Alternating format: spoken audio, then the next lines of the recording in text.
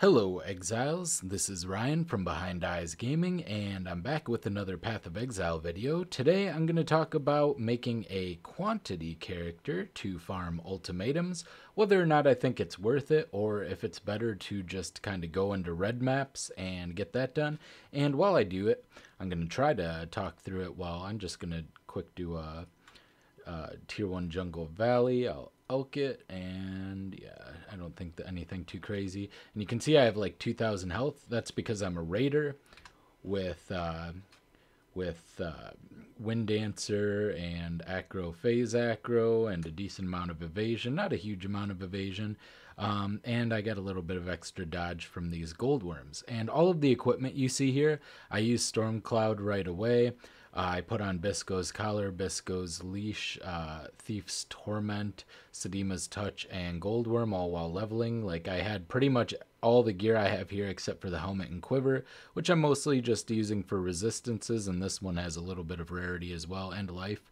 I basically had all of this equipment while leveling, except I had a gold I don't even remember what it's called. Gold rim? Yeah, gold rim. I had a gold rim helmet and just like some random unique quiver. I think it was a Hyries bite for the stats and everything. But so I'm gonna just run through a quick map here and talk about this. So the idea. Toxic Rain's very easy to level. I do plan on respecking this into Wind Ripper Tornado Shot Crit.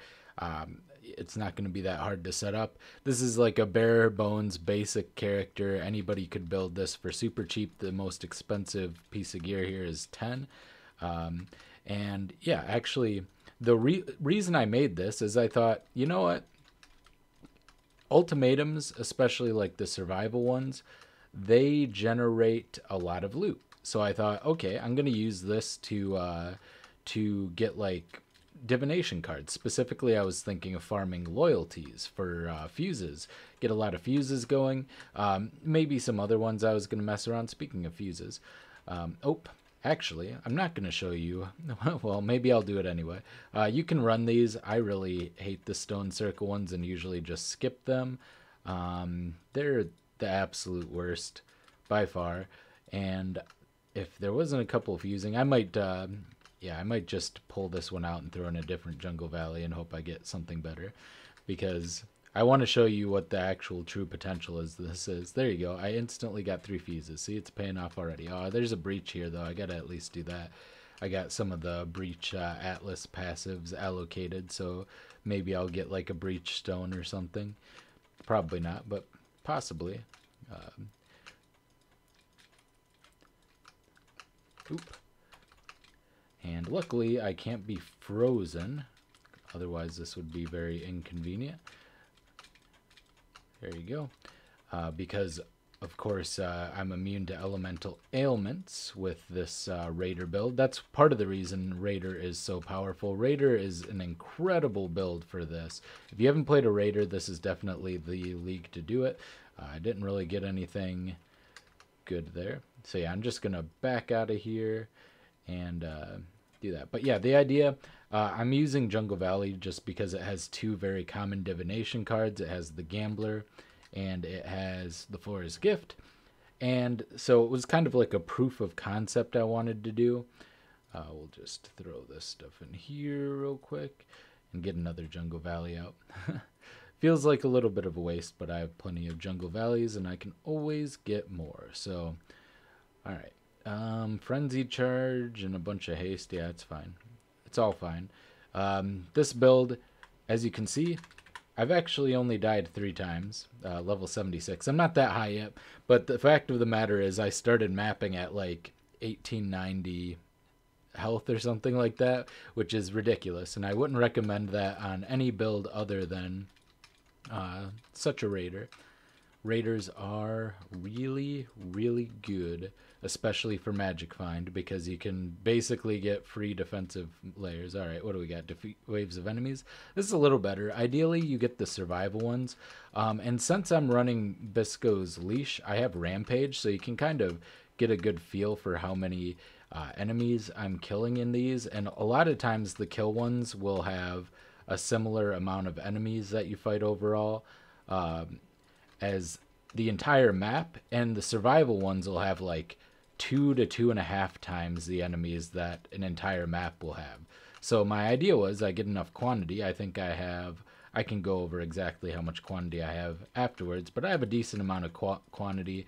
I have a Thief's Torment, Gold Worm, I have Sedemas, I have Bisco's Collar and Leash, so I am rocking. But as you can see, the phasing here is really all-star. The phasing lets me just walk through things, and I get a bunch of life gain on hit from the Thief's Torment, which is part of what's keeping me alive. Oh yeah, I'm also rocking a Divination Distillate. I'm thinking of speccing out. I got a Lyra for leveling. I'm probably going to spec out of that just so I have lower mana regen. And I might switch to Double Venter's Gamble so I can more efficiently use the Divination Distillate, because as it is, I am not getting much out of it because it goes on cooldown so quickly. Stupid vines. Alright. But yeah. Not much of a threat on low tier maps. Obviously, I wouldn't take this up into red tier maps in its current form and at its current level. Level these up real quick. I can do all the maps. I have a jewel that makes me immune to hinder, or I can do all of the mods rather. So I have a jewel that makes me immune to hinder, which I think is very important to fit into any build that you're going to be doing in Ultimatum League, because it makes 2 of the mods absolutely free. So definitely would recommend that.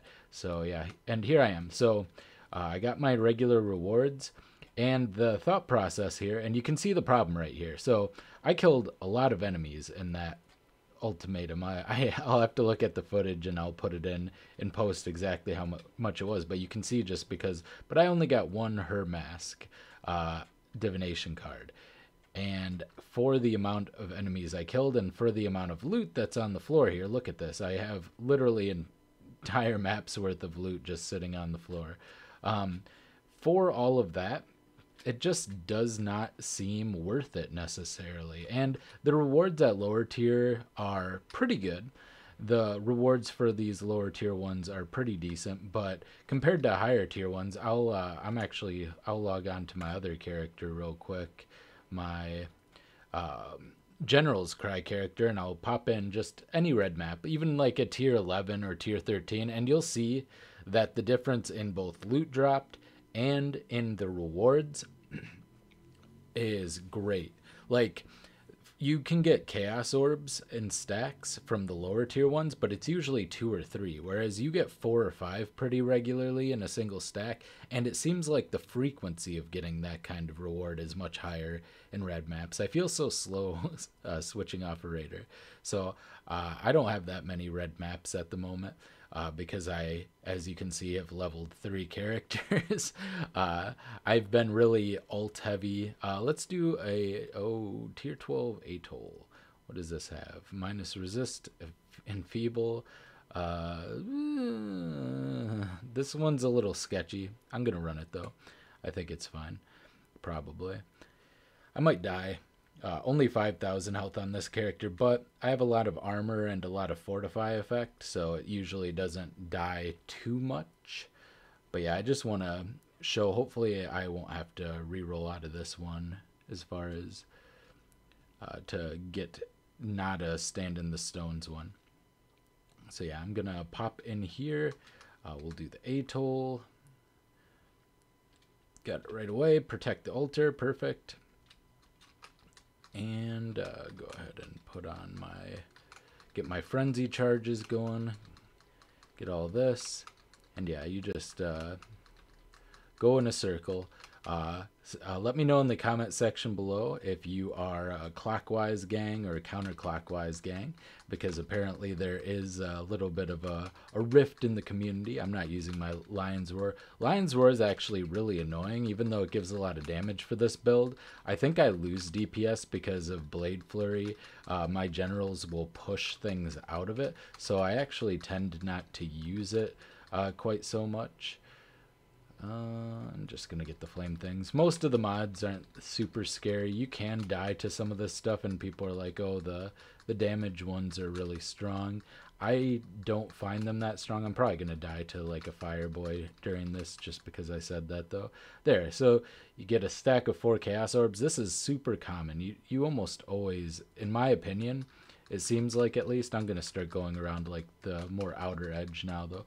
Although for the protect the altar one, I guess I should stay inside a little bit more. All right, we got a couple of hazards coming towards us. Just keep moving. But yeah, I'm clockwise, gang. But every once in a while, I like to switch it up. You know, live the other side, go counterclockwise. So yeah, we're just gonna finish this up, and already the rewards are definitely noticeably better, but it really, over a lot of different rituals, if you have a good build that can do even low red maps, this is a tier 12, and even if you can do lower red maps, it seems more worth it to me, and we'll see what the drop is. We got a breach stone on top of it, just absolutely living it up. I can't do cooldown on this one because General's Cry is cooldown based, and I will 100% get absolutely wrecked, like just unable to do anything. It wrecks my whole build. I can do most of the other mods on this build, but that one will absolutely ruin my day. So yeah, I'm obvious. You can see my kill speed isn't super good, and I think ooh, I died. Okay, well, but yeah, look at that. Even the loot that's dropped here. I guess my point still stands, and you saw the rewards. Whoops, I definitely should not have died there. I'm not even 100% sure on what killed me. I probably got ignited, is what I think. I got hit by a big hit and chance to cause elemental ailments. All monster damage always ignites. But yeah, let's just take a look at the loot dropped here. It's pretty similar, and the actual rewards are much higher. So it seems to me like the quantity, or maybe even the spawn rate of enemies, is higher.